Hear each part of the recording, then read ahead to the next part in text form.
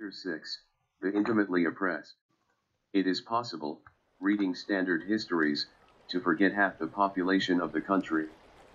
The explorers were men, the landholders and merchants men, the political leaders men, the military figures men. The very invisibility of women, the overlooking of women, is a sign of their submerged status. In this invisibility they were something like black slaves, and thus slave women faced a double oppression. The biological uniqueness of women, like skin color and facial characteristics for Negroes, became a basis for treating them as inferiors. True, with women, there was something more practically important in their biology than skin color, their position as childbearers, but this was not enough to account for the general push backward for all of them in society, even those who did not bear children, or those too young or too old for that. It seems that their physical characteristics became a convenience for men, who could use, exploit, and cherish someone who was at the same time servant, sex mate, companion, and bearer, teacher, warden of his children. Societies based on private property and competition, in which monogamous families became practical units for work and socialization, found it especially useful to establish this special status of women, something akin to a house slave in the matter of intimacy and oppression, and yet requiring, because of that intimacy, and long-term connection with children, a special patronization, which on occasion, especially in the face of a show of strength, could slip over into treatment as an equal. An oppression so private would turn out hard to uproot. Earlier societies in America and elsewhere in which property was held in common and families were extensive and complicated, with aunts and uncles and grandmothers and grandfathers all living together, seemed to treat women more as equals than did the white societies that later overran them, bringing civilization and private property. In the Zuni tribes of the Southwest, for instance, extended families, large clans, were based on the woman, whose husband came to live with her family. It was assumed that women owned the houses, and the fields belonged to the clans, and the women had equal rights to what was produced. A woman was more secure, because she was with her own family, and she could divorce the man when she wanted to, keeping their property. Women in the Plains Indian tribes of the Midwest did not have farming duties but had a very important place in the tribe as healers, herbalists, and sometimes holy people who gave advice. When bands lost their male leaders, women would become chieftains. Women learned to shoot small bows, and they carried knives, because among the Sioux a woman was supposed to be able to defend herself against attack. The puberty ceremony of the Sioux was such as to give pride to a young Sioux maiden.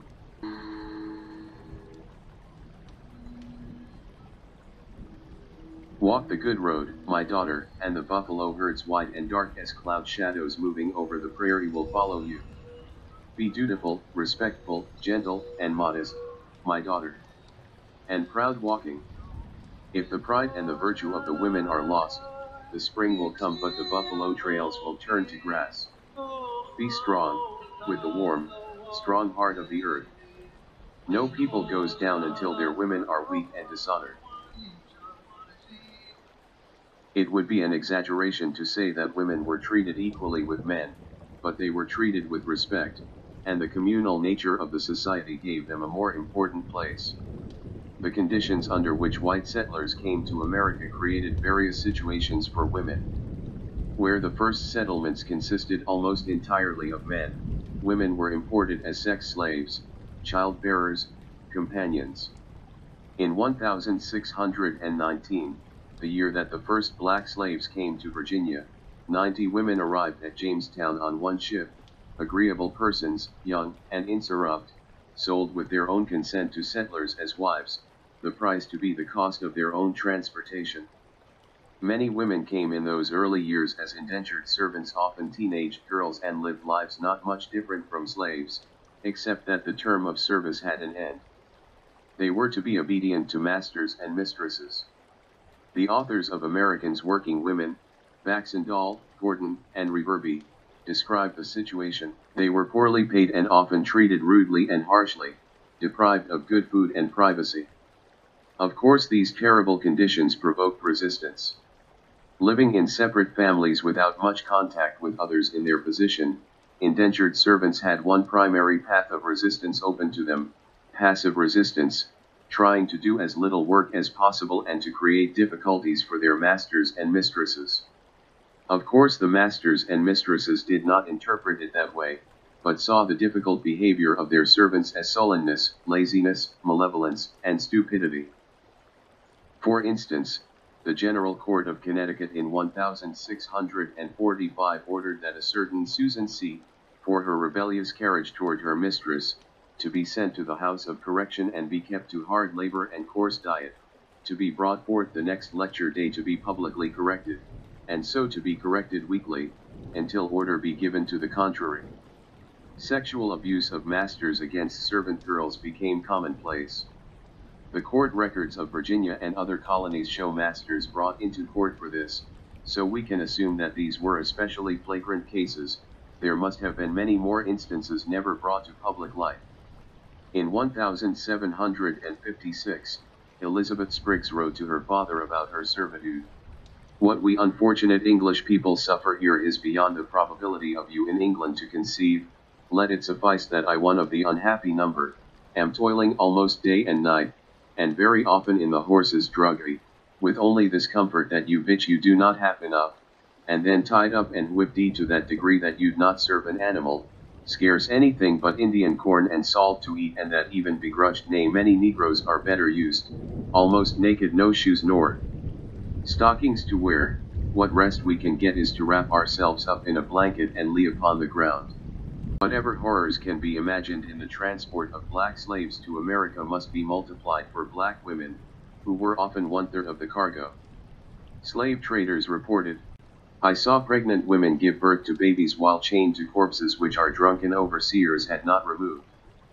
Pack spoon fashion, they often gave birth to children in the scalding perspiration from the human cargo." On board the ship was a young Negro woman chained to the deck, who had lost her senses soon after she was purchased and taken on board. A woman named Linda Brand, who escaped from slavery, told of another burden. "But I now entered on my 15th year, a sad epoch in the life of a slave girl. My master began to whisper foul words in my ear. Young as I was, I could not remain ignorant of their import. My master met me at every turn, reminding me that I belonged to him, and swearing by heaven and earth that he would compel me to submit to him. If I went out for a breath of fresh air, after a day of unwearied toil, his footsteps dogged me. If I knelt by my mother's grave, his dark shadow fell on me even there. The light heart which nature had given me became heavy with sad forebodings. Even free white women, not brought as servants or slaves but as wives of the early settlers, faced special hardships. 18 married women came over on the Mayflower. 3 were pregnant, and one of them gave birth to a dead child before they landed. Childbirth and sickness plagued the women. By the spring, only 4 of those 18 women were still alive.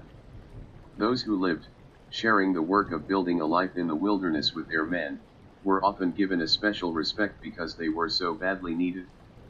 And when men died, women often took up the men's work as well.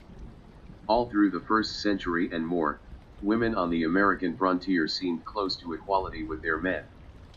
But all women were burdened with ideas carried over from England with the colonists, influenced by Christian teachings. English law was summarized in a document of 1632 entitled The Laws Resolutions of Women's Rights. In this consolidation, which we call wedlock, is a locking together. It is true that man and wife are one person, but understand in what manner. When a small brook or little river incorporates with Rhodanus, Humber, or the Thames, the poor rivulet loses her name. A woman, as soon as she is married, is called covered, that is, veiled, as it were, clouded, and overshadowed. She hath lost her surname. I may more truly, for a way, say to a married woman, her new self is her superior, her companion, her master. Julius Spruill describes the woman's legal situation in the colonial period. The husband's control over the wife's person extended to the right of giving her chastisement. But he was not entitled to inflict permanent injury or death on his wife. As for property, besides absolute possession of his wife's personal property and a life estate in her lands, the husband took any other income that might be hers. He collected wages earned by her labor. Naturally, it followed that the proceeds of the joint labor of husband and wife belonged to the husband. For a woman to have a child out of wedlock was a crime, and colonial court records are full of cases of women being arraigned for bastardy the father of the child untouched by the law and on the loose. A colonial periodical of 1747 reproduced a speech of Miss Polly Baker before a court of judicature, at Connecticut near Boston in New England, where she was prosecuted the 5th time for having a bastard child. The speech was Benjamin Franklin's ironic invention. May it please the honorable bench to indulge me in a few words. I am a poor, unhappy woman, who have no money to fee lawyers to plead for me. This is the 5th time, gentlemen, that I have been dragged before your court on the same account. Twice I have paid heavy fines, and twice have been brought to public punishment, for want of money to pay those fines.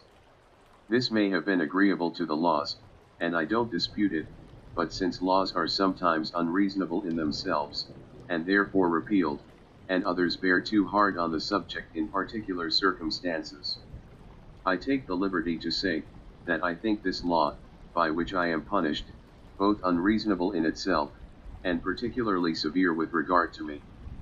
Abstracted from the law, I cannot conceive what the nature of my offense is.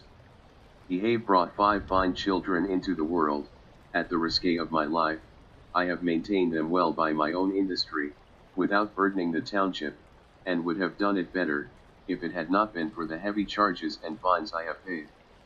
Nor has anyone the least cause of complaint against me, unless, perhaps, the ministers of justice, because he have had children without being married, by which they missed a wedding fee. But can this be a fault of mine? What must poor young women do, whom customs and nature forbid to solicit the men, and who cannot force themselves upon husbands, when the laws take no care to provide them any, and yet severely punish them if they do their duty without them, the duty of the first and great command of nature and nature's God, increase and multiply, a duty from the steady performance of which nothing has been able to deter me, but for its sake I have hazarded the loss of the public esteem, and have frequently endured public disgrace and punishment, and therefore ought, in my humble opinion, instead of a whipping, to have a statue erected to my memory. The father's position in the family was expressed in the Spectator, an influential periodical in America and England. Nothing is more gratifying to the mind of man than power or dominion, and, as I am the father of a family, I am perpetually taken up in giving out orders, in prescribing duties, in hearing parties, in administering justice, and in distributing rewards and punishments. In short, sir, I look upon my family as a patriarchal sovereignty in which I am myself both king and priest. No wonder that Puritan New England carried over the subjection of women. At a trial of a woman for daring to complain about the work a carpenter had done for her, one of the powerful church fathers of Boston, the Reverend John Cotton, said, that the husband should obey his wife, and not the wife the husband. That is a false principle. For God hath put another law upon women, wives, be subject to your husbands in all things. A best-selling pocket book, published in London, was widely read in the American colonies in the 1700s. It was called Advice to a Daughter. You must first lay it down for a foundation in general, that there is inequality in sexes, and that for the better economy of the world, the men, who were to be the lawgivers, had the larger share of reason bestowed upon them, by which means your sex is the better proparty for the compliance that is necessary for the performance of those duties which seem to be most properly assigned to it. Your sex wanteth our reason for your conduct, and our strength for your protection. Ours wanteth your gentleness to soften, and to entertain us. Against this powerful education, it is remarkable that women nevertheless rebelled. Women rebels have always faced special disabilities. They live under the daily eye of their master, and they are isolated one from the other in households, thus missing the daily camaraderie which has given heart to rebels of other oppressed groups. Anne Hutchinson was a religious woman, mother of 13 children, and knowledgeable about healing with herbs. She defied the Church Fathers in the early years of the Massachusetts Bay Colony by insisting that she, and other ordinary people, could interpret the Bible for themselves. A good speaker, she held meetings to which more and more women came, and even a few men, and soon groups of 60 or more were gathering at her home in Boston to listen to her criticisms of local ministers. John Winthrop, the governor, described her as a woman of a haughty and fierce carriage, of a nimble wit and active spirit, and a very voluble tongue, more bold than a man, though in understanding and judgment, inferior to many women. Anne Hutchinson was put on trial twice, by the church for heresy, and by the government for challenging their authority. At her civil trial she was pregnant and ill, but they did not allow her to sit down until she was close to collapse. At her religious trial she was interrogated for weeks, and again she was sick, but challenged her questioners with expert knowledge of the Bible and remarkable eloquence. When finally she repented in writing, they were not satisfied. They said, "Her repentance is not in her countenance." She was banished from the colony, and when she left for Rhode Island in 1638, 35 families followed her. Then she went to the shores of Long Island, where Indians who had been defrauded of their land thought she was one of their enemies. They killed her and her family. 20 years later, the one person back in Massachusetts Bay who had spoken up for her during her trial, Mary Dyer, was hanged by the government of the colony, along with 2 other Quakers, for rebellion, sedition, and presumptuous obtruding themselves. It remained rare for women to participate openly in public affairs, although on the southern and western frontiers conditions made this occasionally possible. Julia Spruill found in Georgia's early records the story of Mary Musgrove Matthews, daughter of an Indian mother and an English father, who could speak the Creek language and became an advisor on Indian affairs to Governor James Oglethorpe of Georgia. Spruill finds that as the communities became more settled, women were thrust back farther from public life and seemed to behave more timorously than before. One petition, "It is not the province of our sex to reason deeply upon the policy of the order." During the Revolution, however, Spruill reports, the necessities of war brought women out into public affairs. Women formed patriotic groups, carried out anti-British actions, wrote articles for independence. They were active in the campaign against the British tea tax, which made tea prices intolerably high. They organized Daughters of Liberty groups, boycotting British goods, urging women to make their own clothes and buy only American-made things. In 1777 there was a women's counterpart to the Boston Tea Party, a coffee party, described by Abigail Adams in a letter to her husband John. One eminent, wealthy, stingy merchant, who is a bachelor, had a hogshead of coffee in his store, which he refused to sell the committee under 6 shillings per pound. A number of females, some say 100, some say more, assembled with a cart and trunks, marched down to the warehouse, and demanded the keys, which he refused to deliver. Upon which one of them seized him by his neck and tossed him into the cart. Upon his finding no quarter, he delivered the keys when they tipped up the cart and discharged him, then opened the warehouse, hoisted out the coffee themselves, put it into the trunks and drove off. A large concourse of men stood amazed, silent spectators of the whole transaction. It has been pointed out by women historians recently that the contributions of working-class women in the American Revolution have been mostly ignored, unlike the genteel wives of the leaders, Dolly Madison, Martha Washington, Abigail Adams. Margaret Corbin, called Dirty Kate, Deborah Sampson Garnett, and Molly Pitcher were rough, lower-class women, prettified into ladies by historians. While poor women, in the last years of the fighting, went to army encampments, helped, and fought, they were represented later as prostitutes, whereas Martha Washington was given a special place in history books for visiting her husband at Valley Forge. When feminist impulses are recorded, they are, almost always, the writings of privileged women who had some status from which to speak freely, more opportunity to write and have their writings recorded. Abigail Adams, even before the Declaration of Independence, in March of 1776, wrote to her husband, "In the new code of laws which I suppose it will be necessary for you to make, I desire you would remember the ladies, and be more generous to them than your ancestors. Do not put such unlimited power in the hands of husbands. Remember, all men would be tyrants if they could. If particular care and attention are not paid to the ladies, we are determined to foment a rebellion, and will not hold ourselves bound to obey the laws in which we have no voice of representation." Nevertheless, Jefferson underscored his phrase "all men are created equal" by his statement that American women would be too wise to wrinkle their foreheads with politics. And after the Revolution, none of the new state constitutions granted women the right to vote, except for New Jersey, and that state rescinded the right in 1807. New York's constitution specifically disfranchised women by using the word male. While perhaps 90% of the white male population were literate around 1750, only 40% of the women were. Working-class women had little means of communicating, and no means of recording whatever sentiments of rebelliousness they may have felt at their subordination. Not only were they bearing children in great numbers, under great hardships, but they were working in the home.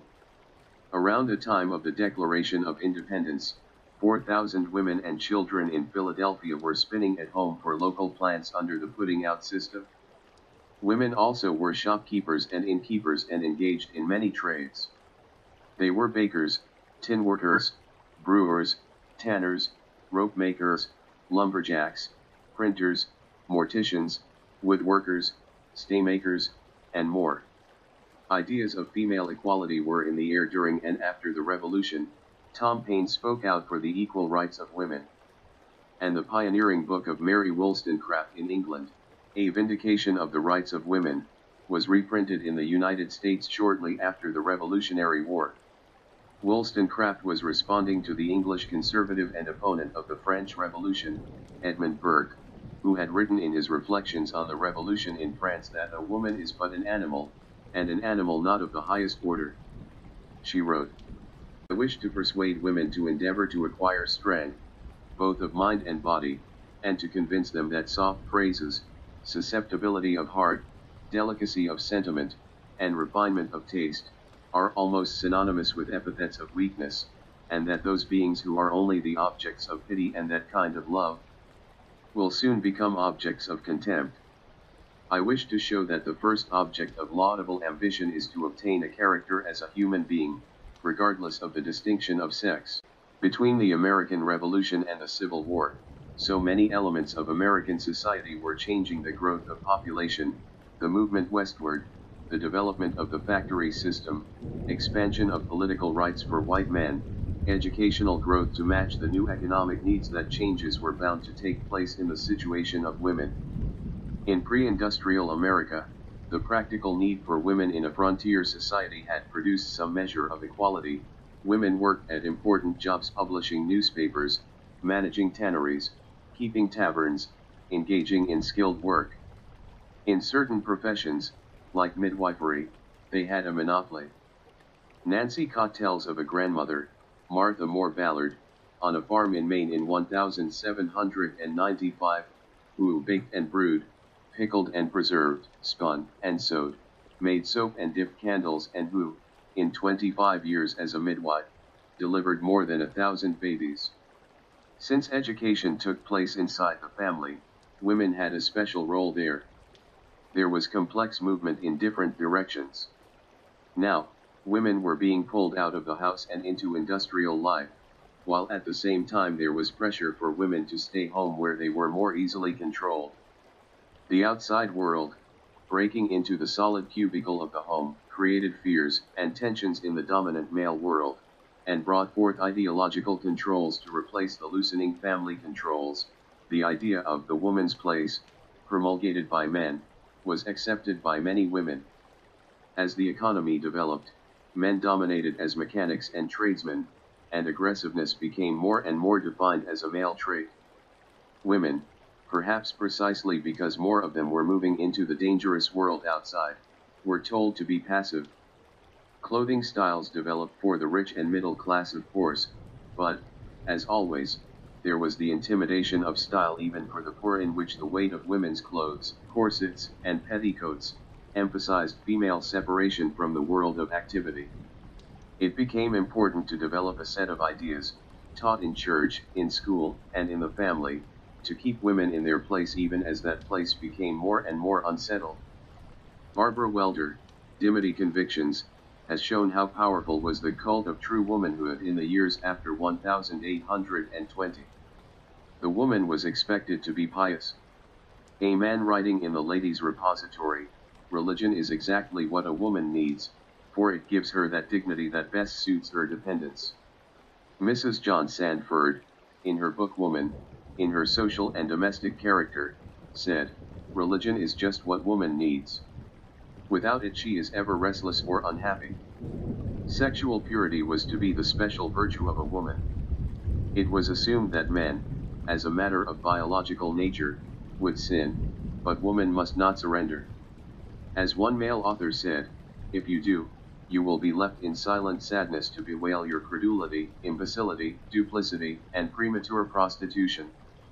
A woman wrote that females would get into trouble if they were high-spirited, not prudent. The role began early, with adolescence. Obedience prepared the girl for submission to the first proper mate. Barbara Welter describes this. The assumption is twofold.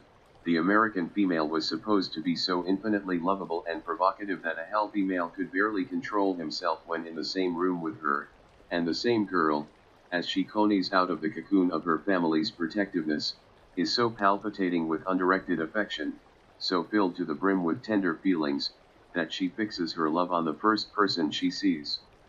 She awakes from the midsummer night's dream of adolescence, and it is the responsibility of her family and society to see that her eyes fall on a suitable match and not some clown with the head of an S.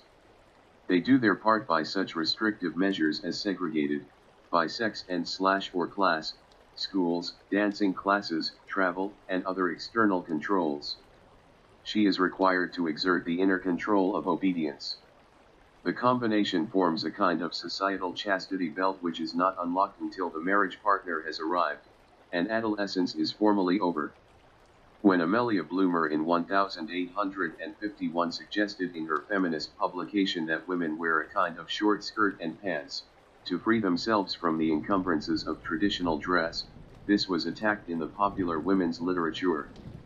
One story has a girl admiring the Bloomer costume, but her professor admonishes her that they are only one of the many manifestations of that wild spirit of socialism and agrarian radicalism which is at present so rife in our land. In the Young Lady's Book of 1830, in whatever situation of life a woman is placed from her cradle to her grave, a spirit of obedience and submission, pliability of temper, and humility of mind, are required from her. And one woman wrote, in 1850, in the book Greenwood Leaves, "True feminine genius is ever timid, doubtful, and clingingly dependent, a perpetual childhood." Another book, Recollections of a Southern Matron, "If any habit of his annoyed me, I spoke of it once or twice, calmly, then bore it quietly." Giving women rules for conjugal and domestic happiness, one book ended with, "Do not expect too much." The woman's job was to keep the home cheerful, maintain religion, be nurse, cook, cleaner, seamstress, flower arranger. A woman shouldn't read too much, and certain books should be avoided. When Harriet Martineau, a reformer of the 1830s, wrote Society in America, one reviewer suggested it he kept away from women. Such reading will unsettle them for their true station and pursuits, and they will throw the world back again into confusion. A sermon preached in 1808 in New York. How interesting and important are the duties devolved on females as wives. The counselor and friend of the husband, who makes it her daily study to lighten his cares, to soothe his sorrows, and to augment his joys, who, like a guardian angel, watches over his interests, warns him against dangers, comforts him under trials, and by her pious, assiduous, and attractive deportment, constantly endeavors to render him more virtuous, more useful, more honorable, and more happy. Women were also urged, especially since they had the job of educating children, to be patriotic. One women's magazine offered a prize to the woman who wrote the best essay on how may an American woman best show her patriotism. It was in the 1820s and 1830s, Nancy Cott tells us, the bonds of womanhood, that there was an outpouring of novels, poems, essays, sermons, and manuals on the family, children, and women's role. The world outside was becoming harder, more commercial, more demanding. In a sense, the home carried a longing for some utopian past, some refuge from immediacy. Perhaps it made acceptance of the new economy easier to be able to see it as only part of life, with the home a haven. In 1819, one pious wife wrote, "The air of the world is poisonous. You must carry an antidote with you, or the infection will prove fatal." All this was not, as Kant points out, to challenge the world of commerce, industry, competition, capitalism, but to make it more palatable. The cult of domesticity for the woman was a way of pacifying her with the doctrine of separate but equal, giving her work equally as important as the man's, but separate and different. Inside that equality there was the fact that the woman did not choose her mate, and once her marriage took place, her life was determined. One girl wrote in 1791, "The die is about to be cast which will probably determine the future happiness or misery of my life. I have always anticipated the event with a degree of solemnity almost equal to that which will terminate my present existence." Marriage enchained, and children doubled the chains. One woman, writing in 1813, "The idea of soon giving birth to my third child and the consequent duties I shall be called to discharge distresses me so I feel as if I should sing." This despondency was lightened by the thought that something important was given the woman to do, to impart to her children the moral values of self-restraint and advancement through individual excellence rather than common action. The new ideology worked, it helped to produce the stability needed by a growing economy. But its very existence showed that other currents were at work, not easily contained. And giving the woman her sphere created the possibility that she might use that space, that time, to prepare for another kind of life. The cult of true womanhood could not completely erase what was visible as evidence of woman's subordinate status. She could not vote, could not own property. When she did work, her wages were 1/4 to 1/2 what men earned in the same job. Women were excluded from the professions of law and medicine, from colleges, from the ministry. Putting all women into the same category, giving them all the same domestic sphere to cultivate, created a classification, by sex, which blurred the lines of class, as Nancy Cott points out. However, forces were at work to keep raising the issue of class. Samuel Slater had introduced industrial spinning machinery in New England in 1789, and now there was a demand for young girls, literally, spinsters, to work the spinning machinery in factories. In 1814, the power loom was introduced in Waltham, Massachusetts, and now all the operations needed to turn cotton fiber into cloth were under one roof. The new textile factories swiftly multiplied, with women 80 to 90% of their operatives, most of these women between 15 and 30. Some of the earliest industrial strikes took place in these textile mills in the 1830s. Eleanor Flexner, A Century of Struggle, gives figures that suggest why women's daily average earnings in 1836 were less than 371/2 cents, and thousands earned 25 cents a day, working 12 to 16 hours a day.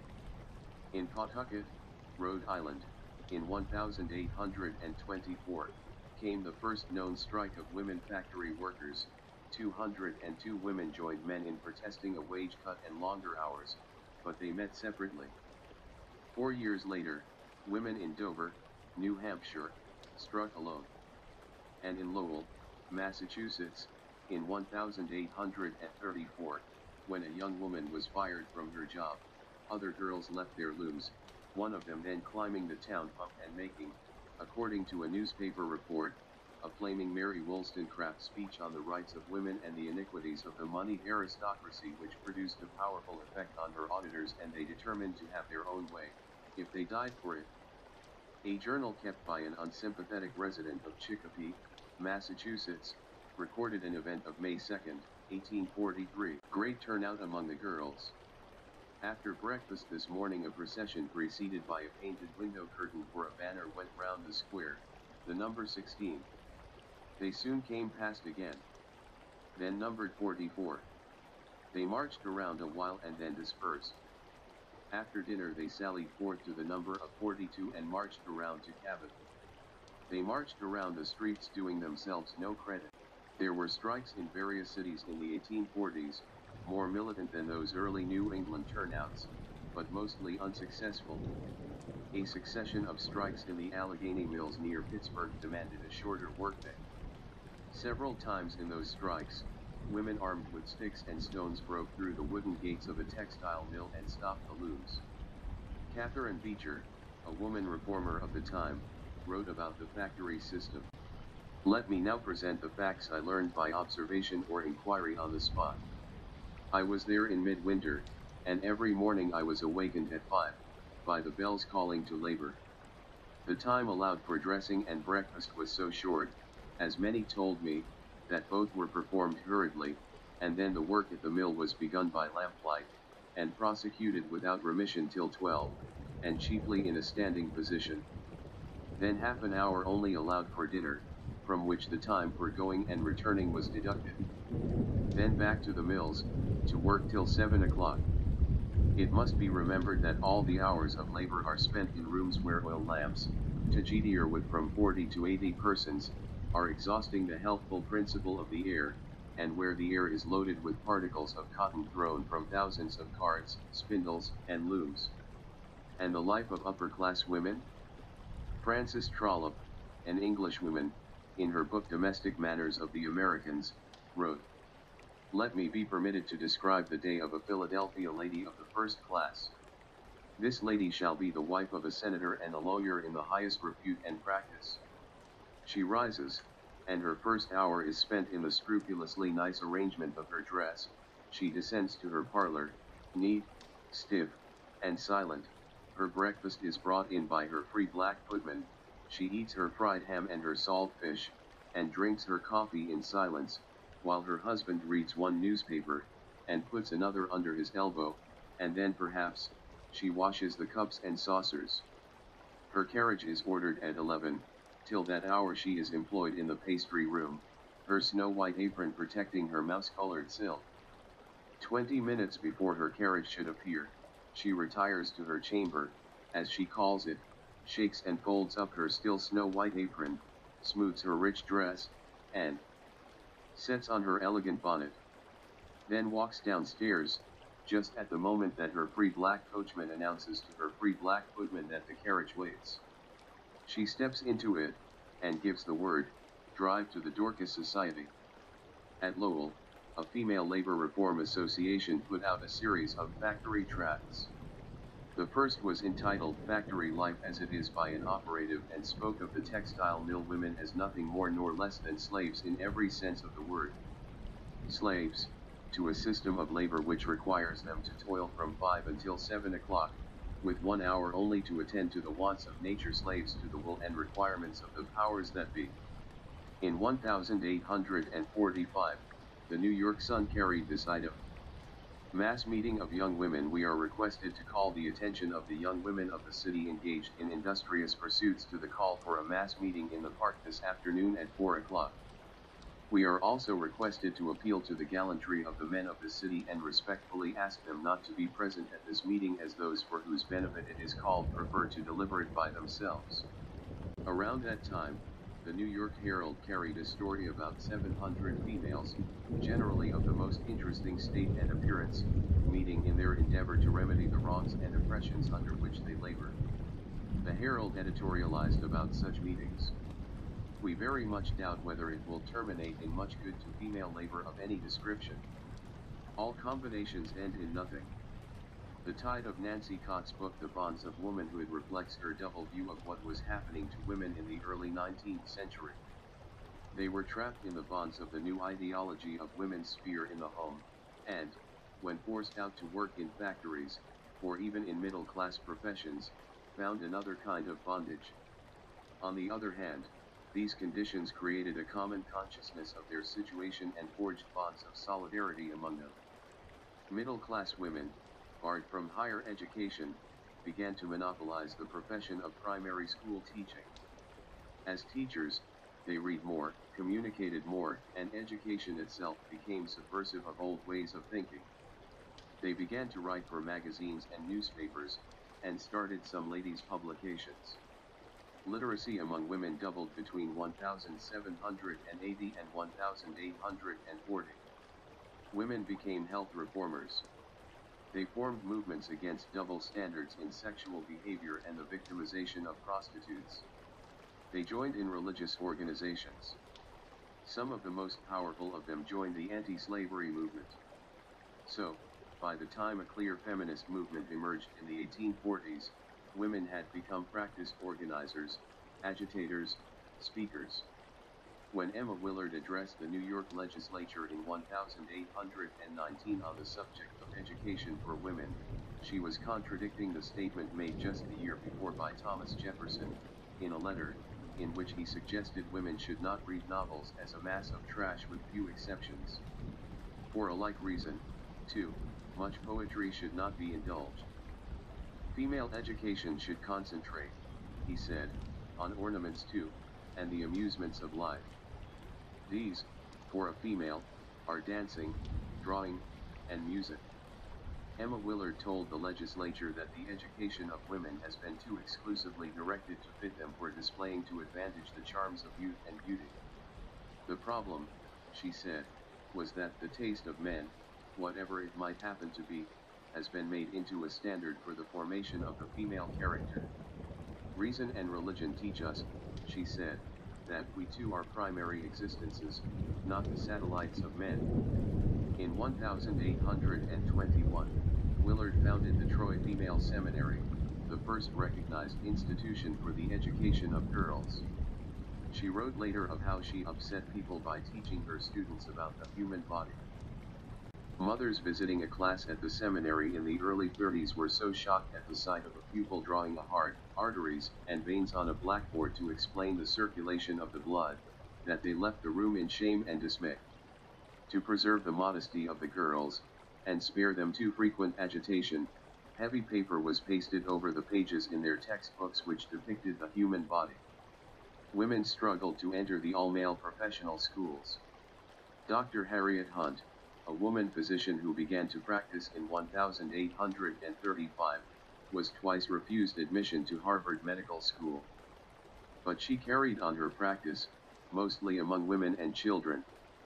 She believed strongly in diet, exercise, hygiene, and mental health. She organized a ladies' physiological society in 1843 where she gave monthly talks. She remained single, defying convention here too. Elizabeth Blackwell got her medical degree in 1849, having overcome many rebuffs before being admitted to Geneva College. She then set up the New York Dispensary for Poor Women and Children to give to poor women an opportunity of consulting physicians of their own sex. In her first annual report, she wrote, "My first medical consultation was a curious experience. In a severe case of pneumonia in an elderly lady, I called in consultation a kind-hearted physician of high standing. This gentleman, after seeing the patient, went with me into the parlor. There he began to walk about the room in some agitation, exclaiming, 'A most extraordinary case. Such a one never happened to me before, I really do not know what to do.' I listened in surprise and much perplexity, as it was a clear case of pneumonia and of no unusual degree of danger, until at last I discovered that his perplexity related to me, not to the patient, and to the propriety of consulting with a lady physician." Oberlin College pioneered in the admission of women. But the first girl admitted to the theology school there, Antoinette Brown, who graduated in 1850, found that her name was left off the class list. With Lucy Stone, Oberlin found a formidable resistor. She was active in the Peace Society and in anti-slavery work, taught colored students, and organized a debating club for girls. She was chosen to write the commencement address, then was told it would have to be read by a man. She refused to write it. Lucy Stone began lecturing on women's rights in 1847 in a church in Gardner, Massachusetts, where her brother was a minister. She was tiny, weighed about 100 pounds, was a marvelous speaker. As lecturer for the American Anti-Slavery Society, she was, at various times, deluged with cold water, sent reeling by a thrown book, attacked by mobs.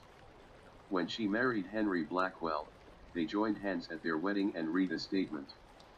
While we acknowledge our mutual affection by publicly assuming the relationship of husband and wife, we deem it a duty to declare that this act on our part implies no sanction of, nor promise of voluntary obedience to such of the present laws of marriage as refuse to recognize the wife as an independent, rational being, while they confer upon the husband an injurious and unnatural superiority. She was one of the first to refuse to give up her name after marriage. She was Mrs. Stone. When she refused to pay taxes because she was not represented in the government, officials took all her household goods in payment, even her baby's cradle. After Amelia Bloomer, a postmistress in a small town in New York State, developed the bloomer, women activists adopted it in place of the old whalebone bodice, the corsets, and petticoats. Elizabeth Cady Stanton, who was one of the leaders of the feminist movement in this period, told of how she first saw a cousin of hers wearing bloomers. To see my cousin with a lamp in one hand and a baby in the other, walk upstairs, with ease and grace while, with flowing robes, I pulled myself up with difficulty, lamp and baby out of the question, readily convinced me that there was sore need of a reform in woman's dress, and I promptly donned a similar costume. Women, after becoming involved in other movements of reform, anti-slavery, temperance, dress styles, prison conditions, turned, emboldened and experienced, to their own situation. Angelina Grimke, a Southern white woman who became a fierce speaker and organizer against slavery, saw that movement leading further. Let us all first wake up the nation to lift millions of slaves of both sexes from the dust, and turn them into men, and then, it will be an easy matter to take millions of females from their knees and set them on their feet, or in other words transform them from babies into women. Margaret Fuller was perhaps the most formidable intellectual among the feminists. Her starting point, in Woman in the 19th Century, was the understanding that there exists in the minds of men a tone of feeling toward woman as toward slaves. She continued, we would have every arbitrary barrier thrown down. We would have every path open to woman as freely as to man. And, what woman needs is not as a woman to act or rule, but as a nature to grow, as an intellect to discern, as a soul to live freely and unimpeded. There was much to overcome. One of the most popular writers of the mid-19th century, the Reverend John Todd, one of his many best-selling books, gave advice to young men on the results of masturbation. The mind is greatly deteriorated, commented on the new feminist mode of dress. Some have tried to become semi-men by putting on the bloomer dress. Let me tell you in a word why it can never be done. It is this: woman, robed and folded in her long dress, is beautiful. She walks gracefully. If she attempts to run, the charm is gone. Take off the robes, and put on pants, and show the limbs, and grace and mystery are all gone. In the 1830s, a pastoral letter from the General Association of Ministers of Massachusetts commanded ministers to forbid women to speak from pulpits. When she assumes the place and tone of man, we put ourselves in self-defense against her. Sarah Grimke, Angelina's sister, wrote in response a series of articles, letters on the condition of women and the equality of the sexes. During the early part of my life, my lot was cast among the butterflies of the fashionable world, and of this class of women, I am constrained to say, both from experience and observation, that their education is miserably deficient, that they are taught to regard marriage as the one thing needful, the only avenue to distinction. She said, I ask no favors for my sex. I surrender not our claim to equality. All I ask of our brethren is that they will take their feet from off our necks, and permit us to stand upright on the ground which God has designed us to occupy. To me it is perfectly clear that whatsoever it is morally right for a man to do, it is morally right for a woman to do. Sarah could write with power, Angelina was the firebrand speaker. Once she spoke 6 nights in a row at the Boston Opera House. To the argument of some well-meaning fellow abolitionists that they should not advocate sexual equality because it was so outrageous to the common mind that it would hurt the campaign for the abolition of slavery, she responded, "We cannot push abolitionism forward with all our might until we take up the stumbling block out of the road. If we surrender the right to speak in public this year, we must surrender the right to petition next year, and the right to write the year after, and so on. What then can woman do for the slave, when she herself is under the feet of man and shamed into silence?" Angelina was the first woman, in 1838, to address a committee of the Massachusetts state legislature on anti-slavery petitions. She later said, "I was so near fainting under the tremendous pressure of feeling." Her talk attracted a huge crowd, and a representative from Salem proposed that a committee be appointed to examine the foundations of the State House of Massachusetts to see whether it will bear another lecture from Miss Grimke. Speaking out on other issues prepared the way for speaking on the situation of women. Dorothea Dix, in 1843, addressed the legislature of Massachusetts on what she saw in the prisons and almshouses in the Boston area. "I tell what I have seen, painful and shocking as the details often are. I proceed, gentlemen, briefly to call your attention to the present state of insane persons confined within this Commonwealth in cages, closets, cellars, stalls, pens, chained, naked, beaten with rods, and lashed into obedience."